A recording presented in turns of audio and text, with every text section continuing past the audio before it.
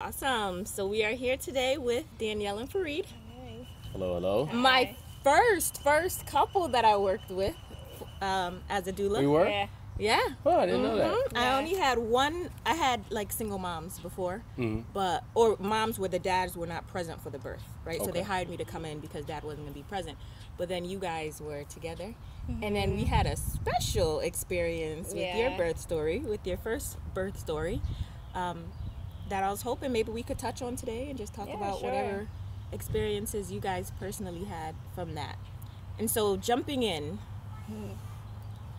how was your birth story? Was it what you expected it to be? Oh, of course not. Yeah. Of course not. That's not what I planned for. So what happened was my first son, he was born at 32 weeks. So he was a preemie. He was in the NICU for about a month. Originally, what happened was I ended up going into labor at 25 weeks. Right. I was with a OBGYN group first, and then I decided I wanted to have a more natural birth. And that's when I hired you Yes. to be my doula.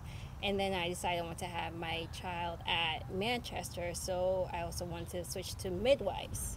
So I switched to a midwife practice, and that same week they had me go for an ultrasound because the 5-month ultrasound showed something with like the heart. So they said, let's just double check, Right. get another ultrasound. So I went for an ultrasound like 8 o'clock in the morning, and they called me at 10 o'clock at work, and they're like, I need you to go to St. Francis for another ultrasound because your cervix looks like it's shortening. And I'm like, okay.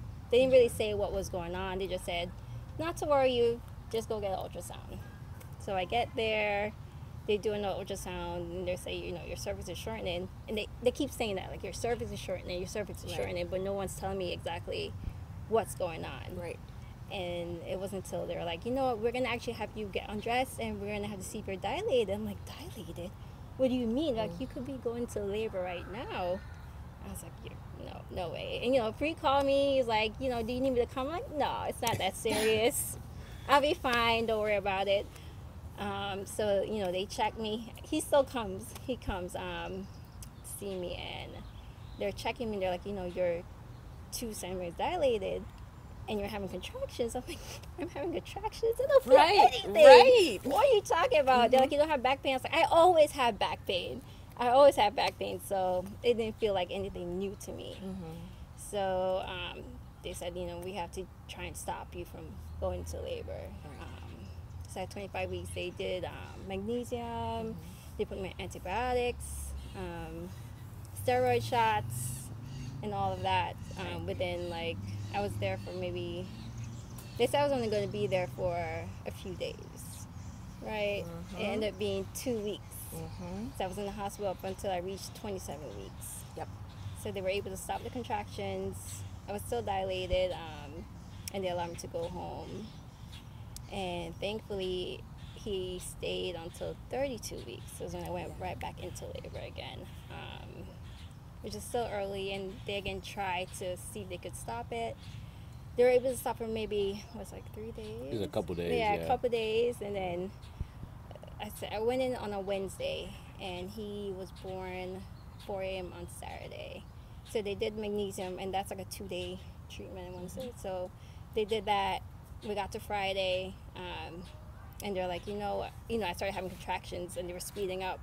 So they put me back on magnesium again, but it wasn't working. And, my contractions kept coming and coming. I was like, I think the baby's coming. They're like, no, he might not even come for like another 2 weeks. And I'm like, I think this baby's coming. Yeah, the baby's coming. And I was like, I think the baby's coming. They say it's not, but I was like, I think the baby's coming. Because I kept having contractions like every 5 minutes, 3 minutes. Right. And I was like, I said to the nurse, I'm having contractions. Like, are you seeing this on your screen? Like, I'm having contractions. And she's like, I'll go grab the doctor, right? I'm like, okay. So the doctor comes.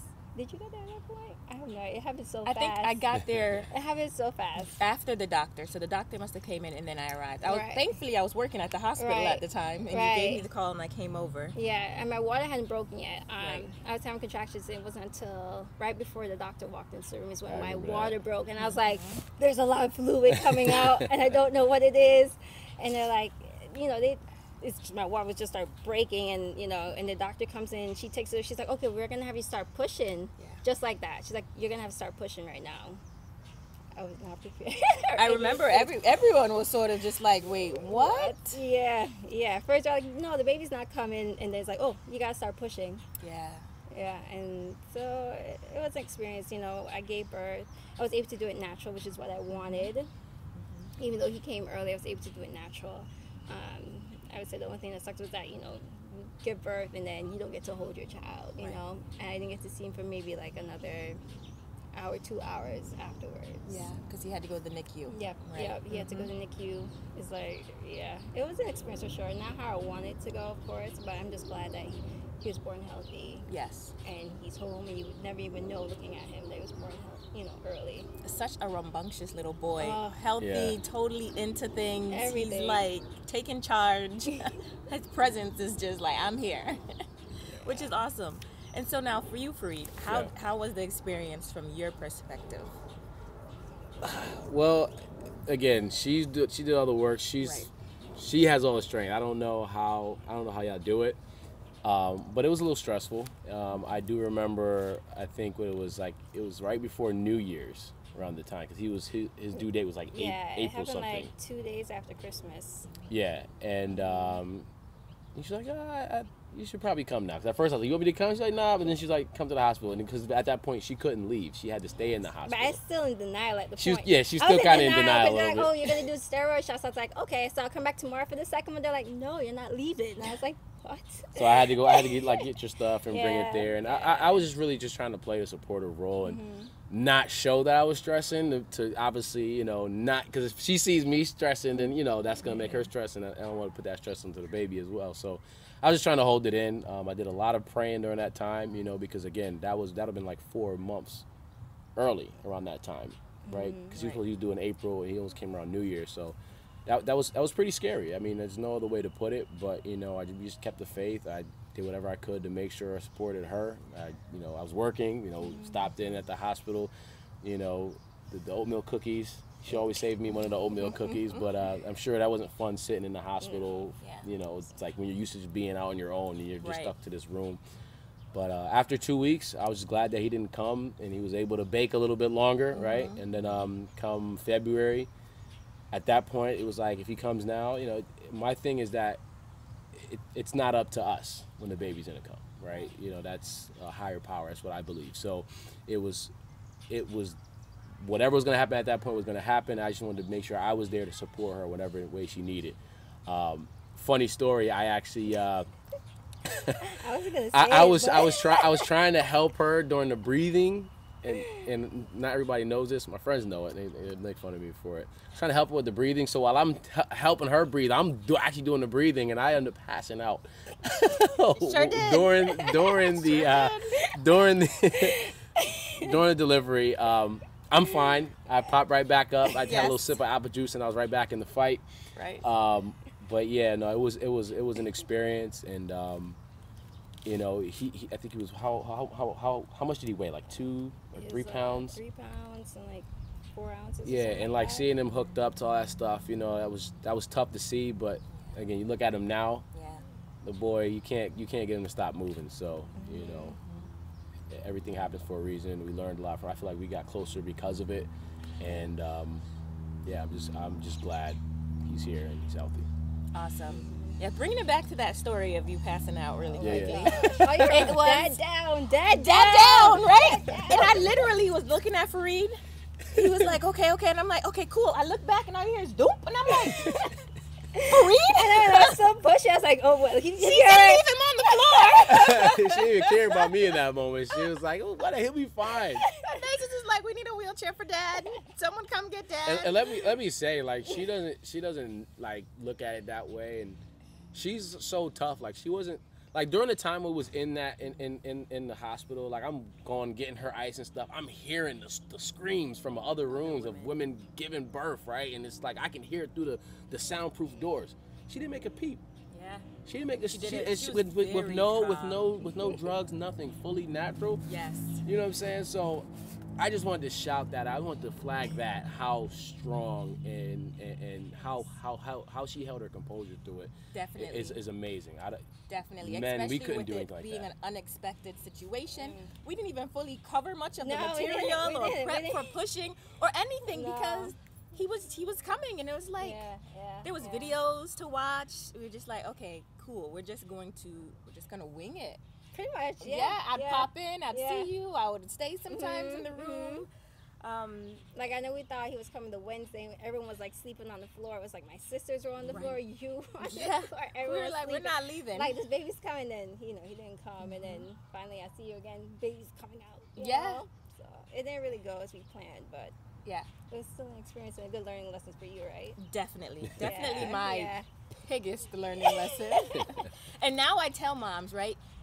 Women of color, we have higher rates of premature birth, Right. just naturally, and it dates back to generationally, the traumas that we've experienced with our race and things, and what we might have endured being in our mother's wombs from their experience in life. So that's something that most people don't know, right? As your mom is born, she's born with the eggs for the next generation Right. already, and so you're going to experience whatever trauma she's endured.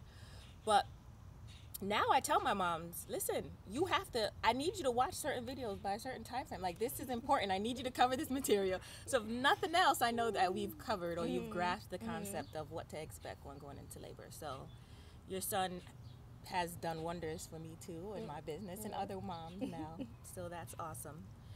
And so now, after he's born and he's spending some time in the NICU, how long did it take for you before you were discharged? 2 days. 2 days? 2 more days. And yeah. how long did he stay in the NICU? A month. He was there for 3 days, yeah. And how was now that experience going back to visit him in the NICU?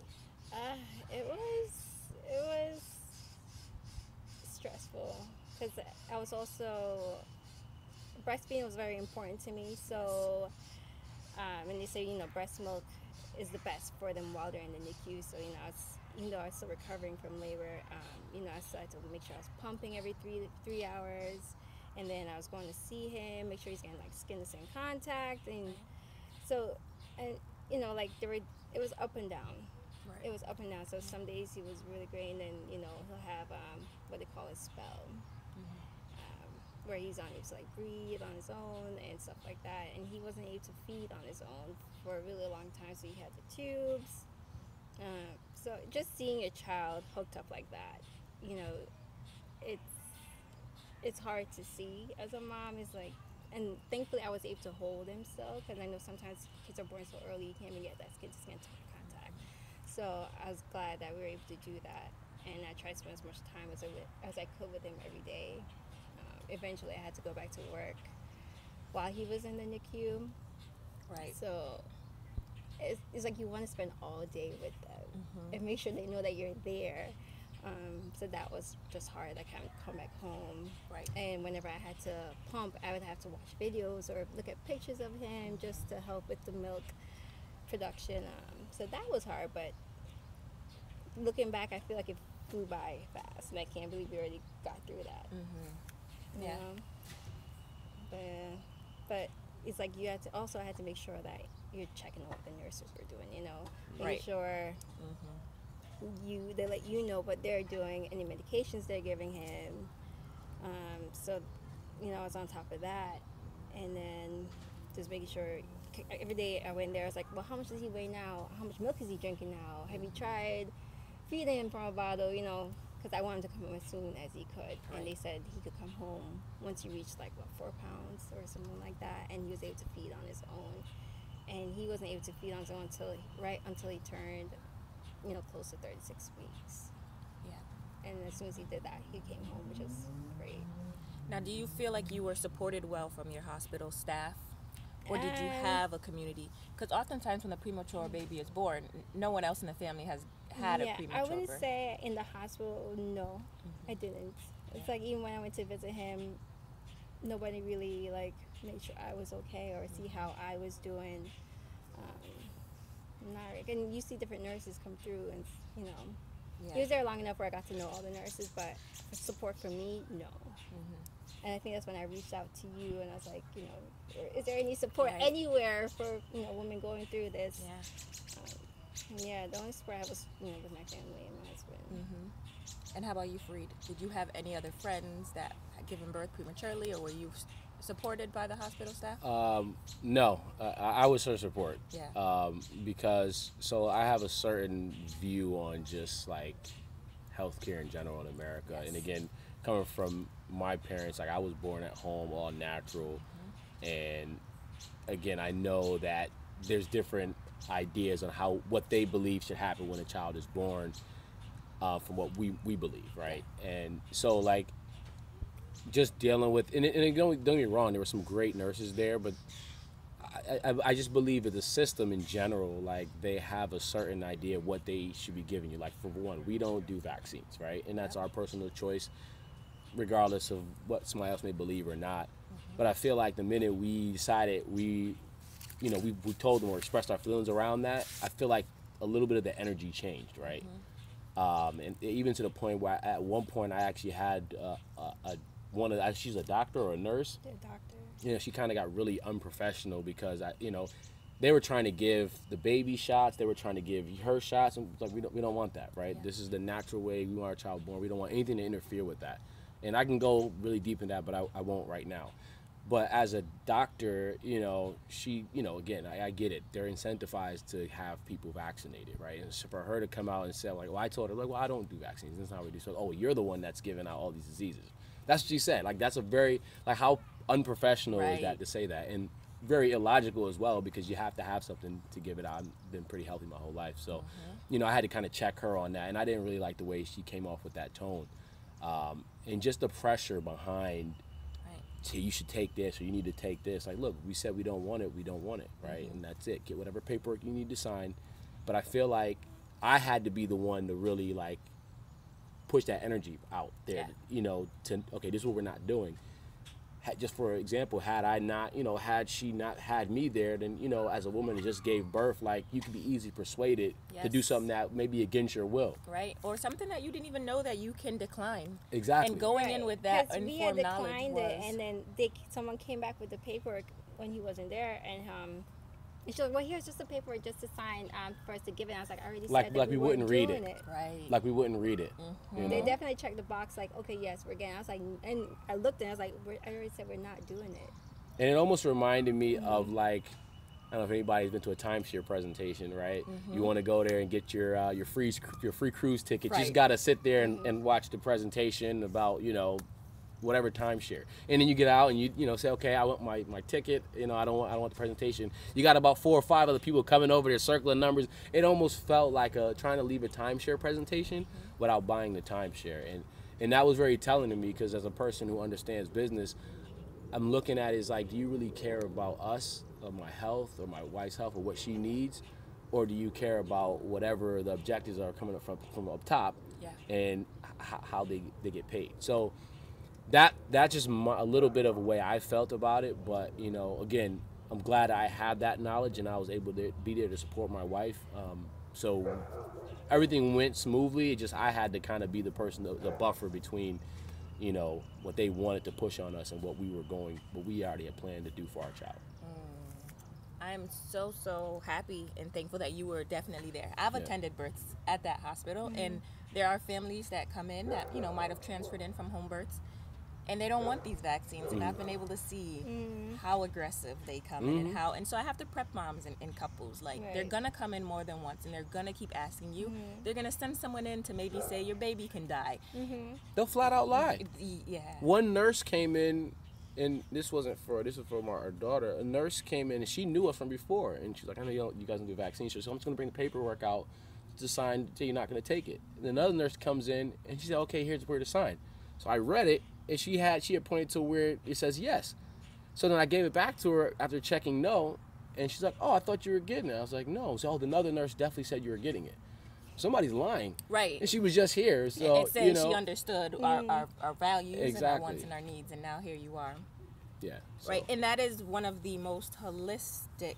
It's a family birthing center. Right. Imagine how aggressive they are at regular chose that hospitals. place, Right. Yeah. Exactly. And so for this one specific need to be sort of brushed away or overlooked, it really makes you wonder what your experience could be like at a larger entity or hospital here in the area. Mm-hmm. And so then now you mentioned the supports. And so when you gave me that call, we essentially created a support group for moms of color, right? We created a NICU group that went really, really well. Unfortunately, COVID kind of dismantled that, but I'm seeing there's still a need. I was out recently and a mom walked up to me and hugged me and she's like, when are we meeting again? And I'm like, oh, okay. Might have to bring that back again. But thankfully, you know, families are comfortable with coming back out now and meeting again in person. Were there any, now going into parenthood with a NICU baby and your transition home with your preemie, how was that for you? Now, parenting on its own with a newborn presents some challenges now for the relationship dynamic when you transition home and caring for a baby, but now you have a baby with maybe some additional needs. How was that for you, the both of you? I mean, this is my first child, so it's like I didn't know what to expect, and so I think I was a little scared about everything, like him sleeping. Like I would stay up just watching him sleep in case he had a spell and wasn't breathing or something, you know. So like the first few weeks, that's what I was scared that, you know, something would happen where he would just stop breathing, or I was having trouble latching, so he was mostly bottle feeding. I was, you know, stressing like making sure he's getting enough milk, or and then they wanted me to give him the formula. For NICU babies, I usually get this formula, but he just wouldn't drink it. He kept spitting it up, so I decided to just stop giving it to him. You know, I probably only gave it to him twice, and so, you know, I was stressed about him gaining weight, and if that was going to be a problem with just me giving him breast milk, you know. But ultimately, I feel like my body provides whatever he needs. Absolutely. So I wasn't really that stressed about not giving him the formula because I wanted what was best for him. If he wasn't like able to digest that, then I wasn't going to give it to him. We don't know what's in there. His body is naturally rejecting it, and if he's accepting what your body is producing, then you definitely, it's like, why not give him what I was made to do? And then, you know, they tell you that, oh, he needs to feed every 3 hours. So even if he was sleeping, I would wake him up to feed him, even though I probably, looking back, because with Yasmin, I just let her sleep and I let her tell me when she wants to eat. And I wish I did that with him, because I feel like I created a pattern now where he had to wake up every 3 hours, and then it got harder getting him to sleep through the night. But ultimately, I mean, I had a lot of support. Like, my sister lives with me, my husband supported me, so everyone took turns helping me out. And he's a social kid, so thankfully he went to everybody. Whereas Yasmin only went to me. You know, she wouldn't go to her dad or my sister, so that helped a lot. I guess just adjusting to having a baby in the house and make sure they're safe, and that nothing's gonna happen to him. Like, I didn't leave the house for 30 days in case he got sick. You know, it's just those worries that you have having a newborn.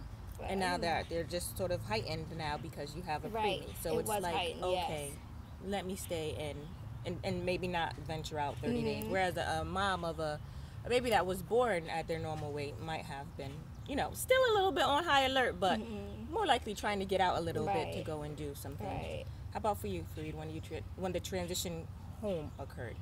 Were you able to, did you save time from work? Because that's actually a really good question for you. You returned to work early when he was in the NICU.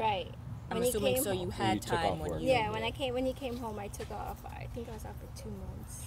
Perfect. 2 months. And having a job that will allow that is definitely beneficial. Because that's not the reality of everyone sometimes. You have to choose if you're going to take it while they're in the NICU or you're going to wait until they actually transition home. And were you able to... I was able to take off some time. Luckily for my career choice, I work in sales, so I can be pretty flexible around making my schedule. But I was just excited for him to come home. I understand, you know, the science and all that stuff, but I also believe in a higher power. I believe that everything happens for a reason. So once he came home, I was just happy. I was like, he's meant to be here. They said he was going to be social because he was around all the doctors. He's a very social kid now. Mirroring a lot of things that she said, just kind of high alert. You know, we have a newborn, and you know you came early, so we're just being very cautious. But at the end of the day, I always believe like whatever your body's telling you is what you should do. I don't care what they say, any formula they're telling you. Like, this is a natural occurrence here that happens when a child is being born. This is the way it was made before we had any of this modern medicine, right? So like, if your body's telling, don't deny what your body, your instincts are telling you to do around the child. So yeah, once again, we were just happy he was home. Yeah, we were happy he was home. We didn't get much sleep, right? Yeah. But and more so her than me. I'm Right, sure she's right. probably looking at me snoring over there at Yeah. points, like, well, she has to feed. But yeah, we were just happy he was home. It Yeah. was great. It was great. Awesome. And now, how was that experience different from Yasmin's experience? So Yasmin, she was born 3 days before her due date. Even Which is more common. Yeah. I didn't pass out this time. Yeah. Awesome. Yeah, but I would say being pregnant with her was still stressful, a little stressful. Yes. I tried not to stress. I mean, it's out of my control. Right. No, if she was to come early, that's just what's supposed to happen, right? Mm-hmm. But you don't want your child to come early. So I think I didn't really relax and actually enjoy my pregnancy until I reached 36 weeks. Right. But with her, we took extra steps to make sure she didn't come early. So they had me go for ultrasounds every two weeks. So it's going up until I did them until I reached, I think, 22 weeks, I think. Mm-hmm. They had me go every 2 weeks for ultrasound just to make sure my cervix wasn't shortening. I know in the past what they would say is that you should get, is it the Steroid. progesterone? The progesterone, Yeah, progesterone. But a new study came out, I guess, last year, where it says it's not effective. It's not effective at all. So, there was no point. And so because of that, insurance wasn't covering it, even if I wanted to do it. Oh. Yeah, Okay. so some insurance companies don't cover it, or your copay is like $2,000 for it. But then, they said it doesn't work. It doesn't work, so there's no point in us pushing it anymore. Right. to So do interesting progesterone. now, Yeah, right? Because a friend of mine actually had her child a couple months before and they had her take progesterone shots, and she was doing it at home. Her husband gave it to her at home. However, when I asked about it, they said, no, your husband can't give it to you. You have to come in every week, and we do it for you. So it's like, it's different stories. So, and then they say afterwards, they're like, oh, you know what, it doesn't work anyway, so you don't need to get it. Right. Which makes you just think about everything within the Right. medical system. If something so important can now just be dismissed so easily, Right. what now with all of the other shots you're pushing Exactly. or vaccines you're pushing Yeah. or things And one note on that, and that's another thing I think we experience, and other people I'm sure they'll experience it. Like, even when you're going through the process of, doing the checkups and all that stuff, take a look at what they're charging you for. There's a couple of times that, they were charging, and it was like, we didn't do that. We didn't have that test. Oh, well, no problem. We'll get rid of it. They didn't even question it. So, like, that's another thing. And again, like, just knowing what they're doing, ask questions around Yeah. it, because if they had no problem just erasing one thing, then how many other things that we may have overlooked, that some test that they just threw up there? I think they tried to give him a test. I think the baby had what were they trying to tell? He had a diaper rash, and they were trying to give him some Saying it was weird like test, yeast saying or he had something. yeast. It's a So diaper they got rash. a So they were going to try to cream, run but a the cream test. wasn't working, but when he came out, I did like a natural something for diaper rash, and it cleared up in like a day. Yeah, But but when they were trying to get us to charge us for a test for yeast, For yeast which that he clearly did not was a diaper rash. Yeah. So just having that knowledge, and then not being afraid to question. You gotta question everything. This is my child. Like, so there's nothing I won't do, right? Nothing. Like, I don't. I'm a very straightforward person, but like, even more so when it comes to protecting my family. So just. If there's any advice to give, is just question everything. If something feels off, it probably is off, and don't just go along with it just because they're a doctor or they're in a hospital. They may feel intimidated. Ask for help. And like I said, I'm glad you were there to help out. And I do a lot of reading. I do a lot of research. Yes. So, Yeah, it definitely prepared us for a second one. Yeah, I was definitely a lot more prepared. I knew what to say, what to ask. You know what I mean? He knew how to advocate for me if Yes. something was wrong. So, with Yasmin, I again wanted a natural birth. So, and luckily, I was able to do it with the midwife group again. The midwives weren't able to deliver Zane because he was early. So I had, some person I never knew. Yeah. Delivered Zane. So I was able to stick with the midwives for Yasmin. And I labored at home. Not on purpose, honestly, because it happened so fast.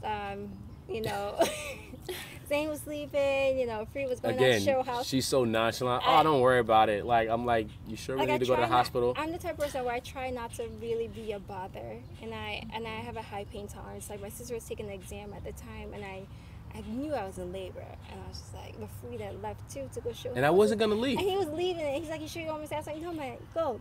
It's fine. Go ahead. I'll call you if anything." And my sister's upstairs taking the exam, and I'm here contracting, and I didn't want to say anything because she's doing the exam, right? So I waited till she was done, and when she's done, she's like, "Why wouldn't you tell me?" She's like upset. I was like, "It's fine." I called the doctor. They weren't calling me back. I'm like, "Hey, what the hell? Like, I need someone to call me back right She's now." like way too calm. Like, you could have even called me at that time. I wasn't working with you guys for that birth, but I would have been like, okay, well, tell me the signs, symptoms. Maybe we should go. I started timing out my contractions, and they finally called me back. They're like, "Oh, wait till they get a little closer." And I called her back in like 10 minutes. I was like, "Yo, I think they're speeding up. They're about 5 minutes apart now." She's like, "You sure?" I was like, "Yes." She's like, "Okay, well, you guys can come on in, right?" So I get there. We got there like, I don't know. I left the house like maybe 6:30. She was born at 9:30. Yeah. Yeah, so she came pretty fast. So we got there, they checked me out. I'm dilated. They get me changed and all that. And they're like, "Well, do you want to try the water bath?" And at first I was like, "Nah," but then the contractions started hurting, and I was like, let me try the water bath. Anything. Let me just do this. So, we get in there, and like they say, let us know when you feel pressure. And I was like, okay, like, sure. The baby's not coming right now. I was in the tub for maybe like a couple minutes. I feel like. And I was like, pressure, breathe, pressure, And they're like, "Well, do you want to move to the room?" I was like, no, this baby's coming right here in this tub. So I ended up having a water birth, which was actually really nice. Mm-hmm. It was actually quite comforting. It was peaceful compared to Zane. Yes. It was very peaceful. It was just me and Fareed and I think she's also downplaying like the whole like birth experience. Because again, she didn't make a sound, she didn't scream, she was like the calmest. All the nurses in there were like, "This is like the calmest birth ever." she was incredible. Like, she just said, "Pressure." I ran outside as a nurse, "Doctor, get in here." And we were just chilling for a little bit, and the baby just popped out, and she didn't make no noise. Yeah, it was a lot less chaotic. Whereas with Zane, it was like a ton of people in the room. It was like I was pushing, I opened my eyes, and just like doctors and a bunch of nurses over there, and like, my family here. I don't even know when my sister passed out in the corner. She passed out next to him, and my sister passed out. I was like, "When did you get here?" And I'm pushing. Yeah. It was a lot less chaotic, which was nice. Yeah. It was a lot more peaceful. And what was also important to me was the delayed like cord clamping, and I wanted that. So she came, and I was able to hold her and do skin to skin right away, which was lovely. And then even then, she was still connected to me up until they transferred me back to the room.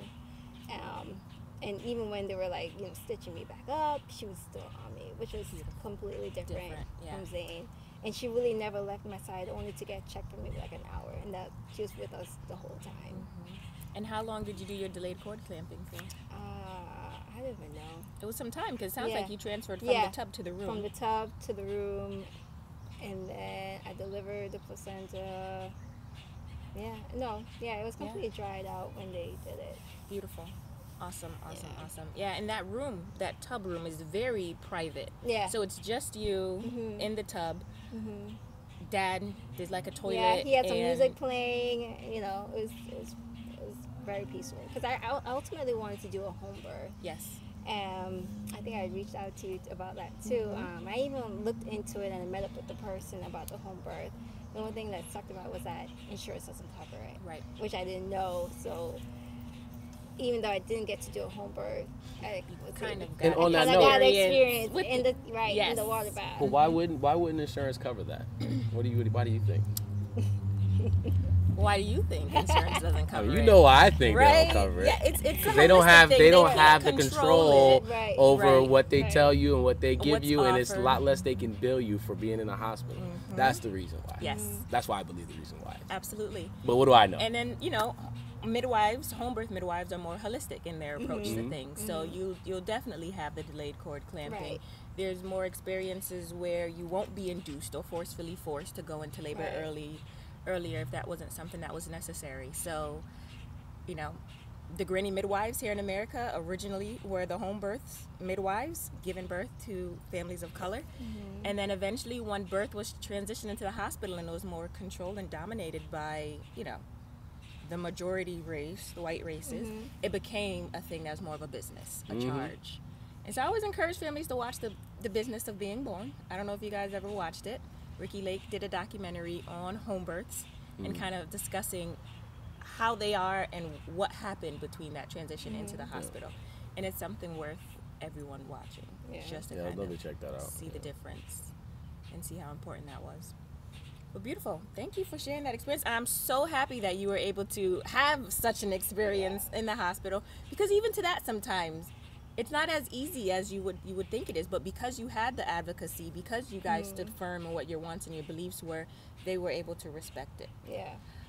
And you knew what you can do, and most Right. families don't. Right. And simply having a doctor come in or someone wearing that white coat, you just sort of conform to what it is that they want, and it's like, Could be well, intimidating. Right. okay, yeah, Right. it's very intimidating, yeah. And that's why I wanted you for my first birth, because I didn't want to be pushed to be induced or anything, because I don't know anything, so I need Right. someone there who knew what everything is. And if you recommend, like, you don't need to be induced, you can actually wait a little longer, I need someone to be there to tell me that. Yes. Especially with the maternal mortality rate being so high among Black women, I need someone there just looking out for me, So that's why I definitely recommend the doula for anything. You're amazing. Thank you. Thank you. I appreciate it, and I was so happy and honored to be a part of your your first birth experience. I just wish I used you a little bit more. I And mean, I didn't get a chance to, but yeah. It was still an experience. It's an experience for sure. Yes, that was needed on both ends. Mm-hmm. So I appreciate that. And so, we want to take a break real quick? I mean, I didn't know if you had more or if you wanted to tell me. You can take a break though. We'll take a break real quick. Is there anything else that you guys wanted to discuss more? No, I can go on further, but I think I got If you were to from go my on message. further, what would Well, you it have? would no, I mean just more around just that experience of like how they just they pressure you. They pressure people like I just think about it as that, like, okay, think about single mothers that have to give birth like without somebody being there to advocate for them, without a doula. That's just like an automatic. They're gonna do whatever the doctors tell them to do. Yeah. Because the doctor, right? Like, and a lot of us just don't know. We don't know that we have rights. We don't know what the true intention is behind this stuff. It ain't for your health. It ain't because they care about you. They see this every day. They're so desensitized to the whole process. They have directives that come from up top. Right. This is what we got to make.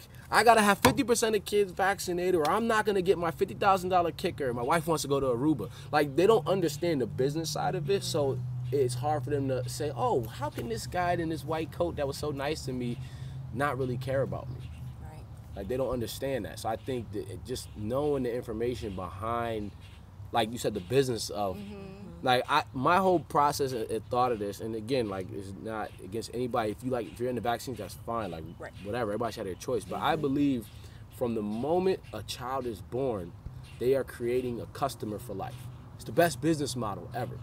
Because the minute you like the whole process of like a child being born, birth, like that's nothing that man even totally understands yet, I believe, right? Because we don't give life, God gives life. So that process is already been made perfect Right. before man even comes with any of his modern medicine inventions or anything like that. And by disrupting that, giving a mother, why would you give a mother a shot while she's about to be in labor with a child that's coming 2 months early, and then to give a child a shot before his immune system's even halfway starting to be built together, you're breaking that special bond that our Creator has made perfect, right? And by doing that, then now you look at like, okay, then you got to have your checkup in a month, and then we got to give them that vaccine, and so you're already getting that child prepped for. And then by the time you're 50 years old, you got a medicine thing Monday, Tuesday, Wednesday, Thursday, Friday, Saturday of pills you got to take. Yeah. And they're making money off of you from the time you're born until the time you die.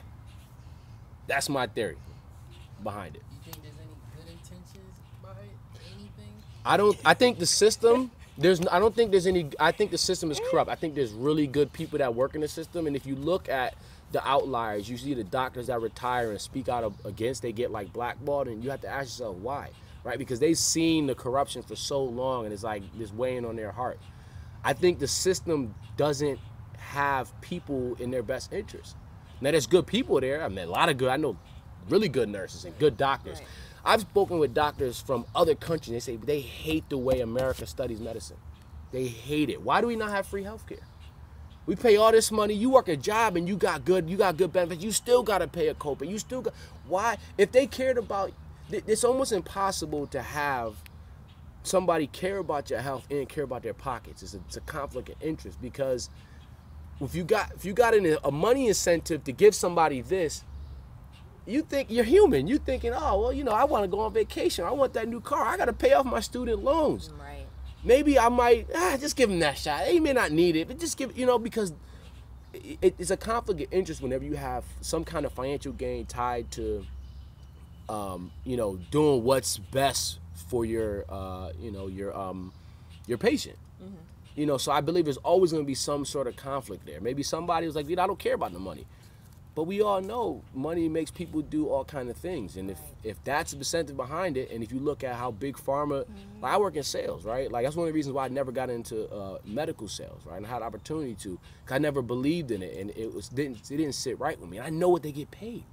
They get paid a big commission to get this doctor to push this drug. Right. They come in, they bring lunch to the office. They Oh, bring all of 100%. these They take things the for doctors everyone out to get them all to want the drinks, to go play golf. Like, y'all don't see the business behind it. Like, Right. They do that in my office too. yeah, pharmaceutical. Yeah. Right? There's movies about it. Like, there's information out there, but I just don't think people look at it that way. And again, when you're in that situation, you're about to Right. give birth, a doctor's telling you what to do. What you gonna say? You're assuming they are here for your best interest. Yeah. I'm pregnant. You specialize in caring for me. You're going to take great care of me. But then that even now rolls over into the high mortality rates and why women of color are dying. Because now, whatever that personal doctor's views are against black women, you never know, or against they have their own biases, and that simple moment might take place where now they're not thinking in your complete best interest because of their own personal perspectives. Yeah, they got their own life. They, Yeah. they got their own personal. It still work for them. I would say, like, even after I gave birth, like, I never saw a doctor again. Like, they never come in to check on me, Right. see how the baby's doing. I don't see them the next day at all. You just see the nurses. They come in, they Yeah. catch that baby, Yeah. and then they're gone. Yeah. So it's like they had to do that for maybe 20 other women on the floor. So in that moment, you think that they're thinking fully in your best interest or holistically. Yeah, no, they're thinking what it is that I need to get you to give birth, maybe on their shift, Yeah. or Whether it's by to get the room empty, to grab another Yeah. mom to come in. And there are some times where doctors are, working with midwives, working Right. with people that are really interested and invested and have the space and ability to care for you would be beneficial. But that is why I always encourage families to learn about the various providers that you can receive care from, especially during pregnancy, because it will alter the outcome of your birth experience. Exactly, yeah. And that's why I switched from OBGYN group to midwives. To midwives. Right. I just wasn't comfortable at the practice I was going to. It was like a practice of maybe like 6 people, but you don't know who's going to give, who's going to be there in the room with you. And maybe you didn't even like that doctor. You Right. know? Right. So at the practice I went to, it was only 2 midwives. Yes. A smaller, more intimate. They actually got to know me. Anytime I went to the OBGYN, they just, listen to baby. All right, you're all done. Like, I was there for maybe 5 minutes, not Right. even.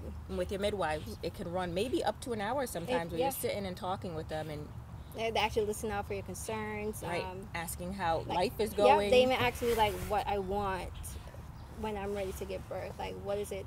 Right. You know, that way they're not pushing anything on me when the time comes. If I already say I don't want an epidural, when I was in there, they didn't even ask me. They said, well, you know, do you want anything? No. Right. But they only asked me one time. Yes. Instead, they offered, you know, like the water bath or something else like that. Alternatives to coping, Right. Mm-hmm. opposed to a pharmaceutical or like a Right. medication now too. And then those interventions can lead to other interventions and other interventions, and now you're here at a place not aware that the reason why you're here is because of the series of interventions that they've taken when your labor was progressing quite fine. Just giving it some time would have been enough for it to proceed the way we needed it to be. Perfect. Pretty sure you were still rolling on that. Oh, of course. Okay, good. I did. Because one time he was like, "Oh, we should do that again." I was like, "Wait a minute." I started doing all Fareed this was, hand movement. I said, If we can take this places. Yes. that's what I needed, brother. That was good. Perfect. Every time, certain points, I was like, Anthony's going to use this as a clip. Yeah, I was like, got Whitley, to. don't move. The B was like, I'm like, I can't move Yo, because I was Anthony's going to like, use it as a "Alright, clip. I hope y'all don't move because this B, I thought y'all was going to go crazy. And then I look at y'all and y'all flailing for the bees, and I'm like, So this was a very insightful conversation that we've really had. Thank you guys for sharing your intimate experience with your first birth experience, and then even diving into your second one. And Fareed bringing your wealth of knowledge to the podcast. I'm sure My viewers couple cents.